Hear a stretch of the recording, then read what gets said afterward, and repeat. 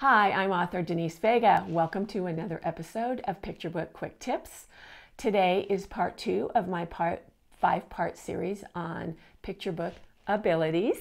And this week we're looking at read aloud ability. See, I'm actually coining new words as we go. Read aloud ability.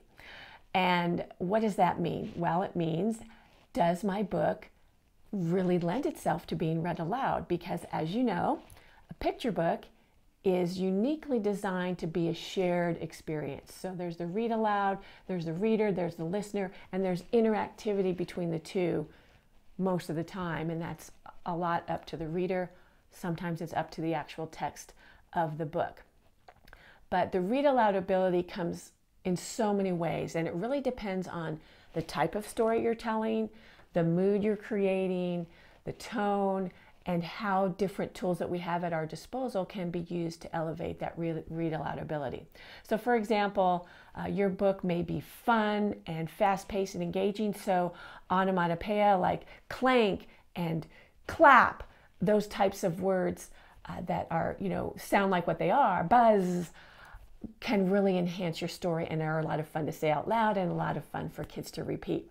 So that's something that your story may lend itself to, or maybe not. So you might be looking at alliteration, or you might use internal rhyme, consonants or assonants.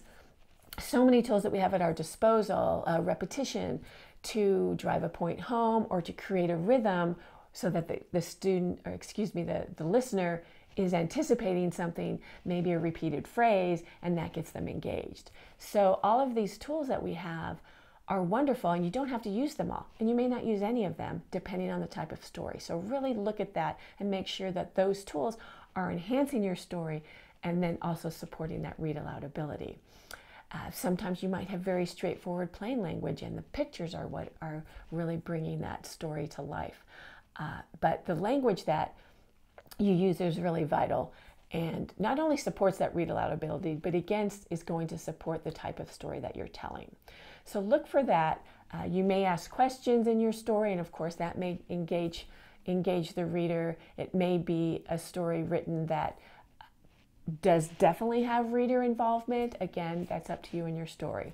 So consider all the tools that you have available, thinking about very carefully about your word choices and how they sound. Obviously, reading your story aloud is a great way to hear how it sounds, and also having someone else read it to you may help you catch things that you may want to fix and change so that you make a better reading experience.